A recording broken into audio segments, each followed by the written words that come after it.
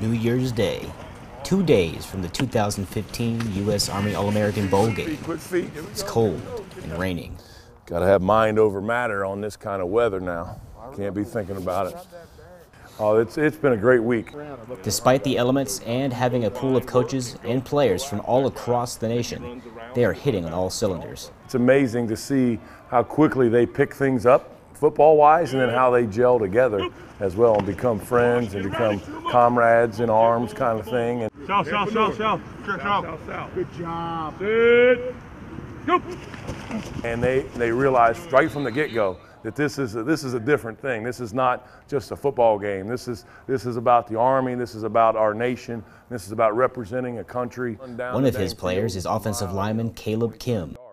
Being on the U.S. Army team, it's been a goal of mine since the 6th grade. You know, seeing those guys run out there on NBC, and you know, it really kept me focused on my goals and what I wanted to accomplish all the way from 6th grade to now.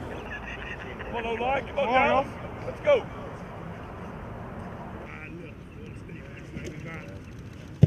Yep. No sweat. Boom. No sweat in the rain and the cold. Oh, I mean, it's a great experience. Being around all these other All-Americans, it's given me a great look for next summer, you know, being at Auburn. His greatest motivator?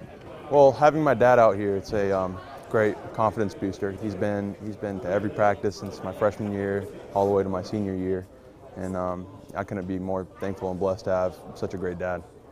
Reporting from Alamo Stadium for the 2015 Army All-American Bowl in San Antonio, Texas, I'm Army Sergeant Sean McGuire.